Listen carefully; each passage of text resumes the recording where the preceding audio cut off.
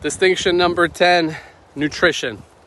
Nutrition. I've been present to this for a long time, but what we put into our body often dictates how our body feels, how we perform, whether it's at a significant level of performance to complete an Ironman or simply getting through our day. Man, walk into the grocery stores and go down any aisle and pick up a random piece of food. Whatever the box is, usually it's got a lot of garbage in it. So be diligent. What are you putting into your body? Is it healthy? Health is a lifestyle. It's not a diet. It's not like a get slim quick routine. It's day in and day out making healthy choices.